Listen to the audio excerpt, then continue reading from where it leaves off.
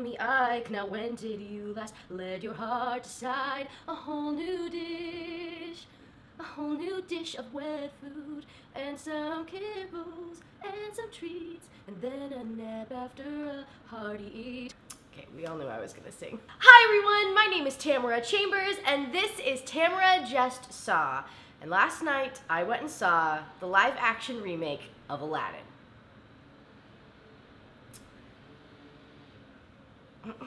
A few things before I jump in. I won't be spoiling it. There won't be any specific spoils.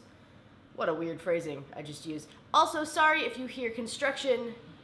My next door is being demolished and rebuilt, and it's very inconvenient. Street rats. I don't buy that. Okay. I don't enjoy it at all. I haven't so far enjoyed the live-action remakes. They just have such a bad reputation now for just missing the mark, just being bland. I think the whole point is to reintroduce them to a younger audience, these classic tales, but just show the younger audience these animated classics. They're so good. And if you're gonna remake something and do it live action, do like the lesser known things. We have Beauty and the Beast already. We don't need Beauty and the Beast because we have it.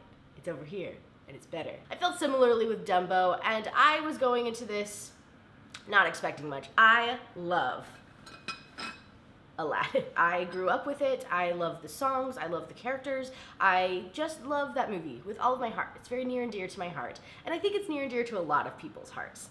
And I also went in having seen Prince Ali. They have this clip that they were showing yesterday on YouTube. They were showing on YouTube. Have you heard of YouTube? They posted on YouTube, I think yesterday, a couple clips from the film, and Prince Ali was one of them, and it's the first thing and only thing I saw before going in, and it's really lackluster. It's low energy, it's a terrible representation of the film, and I went into this not expecting much. And then I feel like I'm gonna disappoint a lot of people by saying this. I had the best time with this movie, you guys. Maybe it was that I was going in with such low expectations. Usually I blame liking a movie on my energetic audience, but there was like 3 people in the audience with my brother and I, and both of us were really not looking forward to it. And then the first opening song came on, and they started singing and jumping around and doing like parkour in between buildings, and Taylor looked over at me and was like, "Is this good?" And I was like, "Yeah." And then I spent the whole movie like this, just like. I said this on Twitter.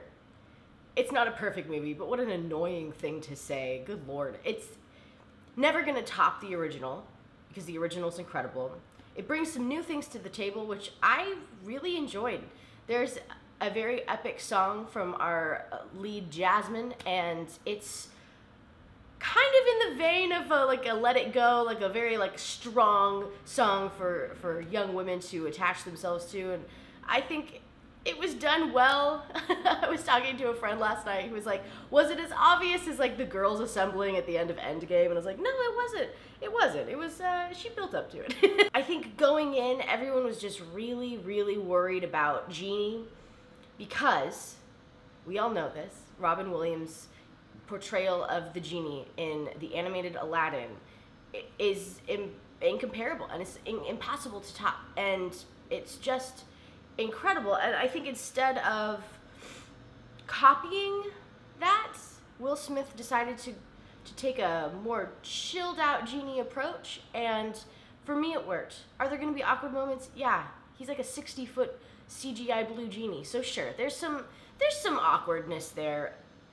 He's given it his all though, and that lackluster clip that a lot of people referenced on Twitter last night for why they weren't gonna see it, what a misstep for them to put that out, I think, because that song was so incredible and he was great in it, and the energy was so good. The lacklusterness comes from his more chilled out, but when it comes all together in the full grand epic song and dance number, it doesn't feel lackluster. It's just, it was a weird choice for them to post that. But anyways, he does have a more chilled out, cool vibe, like a very Fresh Prince vibe going on in his genie, and I think it works. Was the CGI bad? I don't know. I don't really care about CGI, so to me it didn't bother me at all.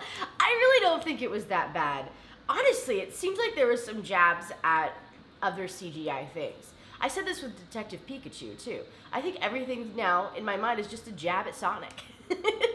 Every single movie that comes out now is just gonna be a jab at Sonic. What do you got, Godzilla? Going in, I wouldn't have imagined this to be my problem with the movie, but I really didn't love Jafar. And I don't think that's at any faults to the actor who played Jafar. I think when you go in as a very attractive, young, beautiful, evil man, you're just not gonna, you're not gonna get the same effect as this crazy, over-the-top, long-chin mother fricker who is clearly evil and older and creepy from the get-go, whereas like you're attractive and like you're just kind of evil, you know? It's a very different vibe that they cast than what the cartoon looks like, and that's another thing with the genie too, is like these are just animated voices, and then we're seeing these cartoons, and so it's never gonna match up. It's just a weird thing to, you can't compare it, but there's no way for you not to compare it. So it's like, it's just a weird, impossible ask, and it's so odd that they keep pushing for these live actions. Aladdin, the actor who played Aladdin, was so freaking charming and had such a good air about it. Like, she just was Aladdin. I think Jasmine was awesome. They really pushed for her to be even more independent and strong, but not panderingly so. That's not a word. With the animals, we've got Iago, Abu, and Raja. And I really liked them. I didn't know how they were going to attempt that. I know Iago talks a lot in the movie and in the animated film, and in this, they have a nice fun play with that, with him being a parrot. Abu was adorable. I said a lot of times. And Raja was also just really badass and cool, and yeah, they're CGI the whole time, but it didn't bother me. Again, the CGI really didn't bother me. The song numbers were fun. I think comparatively, if we're just gonna compare it to Beauty and the Beast, which is, I don't know, I feel like that's what people are doing. It's these two beloved, like, princess movies. More so than Cinderella, I think, in my mind at least. But Beauty and the Beast, I was not impressed with the vocals at all. I was bummed about them. And they were great in this. Jasmine slayed. She slayed it with the vocals. Aladdin did a lot of talk singing, but he acted his way through it, and he danced his way through it, and it still didn't bother me. I was into the song numbers a lot, and I love these songs so much. This brought back the nostalgic feels that I wanted these to do. When watching these live actions, I wanted to be brought back, but just in a more grand way, and this did that. It brought me back. It changed enough so I didn't feel like, oh God, copy and paste at a lower resolution, why don't ya? It also just elevated it. It was like that epic elevation of live action. One weird thing that I couldn't get over, was, especially in the first and second song numbers, there was just some weird camera work. There was like a weird effect put on it, and I think they were trying to maybe stylistically, I don't know, add style? I think maybe they were trying to take the traditional dance that they were doing and add like a specific style to it, and it was kind of like sped up and weirdly like jolty in places. That was super weird. I don't really know what that was, but outside of that, the dancing was incredible, and it was something that I didn't realize that I had missed from the original, the animated film. I didn't realize that I had missed like the traditional dance and the traditional costuming. Oh my God, some of those dresses that Jasmine wears, or I guess not dresses, her little like floofy pants that are just iconic, we love. I didn't realize every single person in the movie is wearing that, and like of course they are in the animated too, but it's so striking to see it in person. I feel like I'm really apologizing a lot for liking this movie, but at the end of the day, I mean, I totally understand if you don't like the live actions, because I never have up until now, and it's difficult to give things a chance when they've disappointed you 5 times. I loved it though. I want to go see it again, which is crazy to me. I would not watch the live action Beauty and the Beast again if you paid me. Maybe if you paid me. One jump ahead of the breadline, one swing ahead of the sword. I steal only what I can afford, and that is everything. One jump ahead of the lawman, that's all, and that's no joke. These guys don't appreciate that I'm broke. That's a relatable lyric. A whole new video. Don't you dare click away. 100,000 things to try. Don't hold your breath, it's 10 minutes. I'm like a YouTuber. I sit on my couch and I talk a lot about my cats. Leaving space. One jump ahead of the breadline, one swing ahead of the sword. I steal only what I can afford.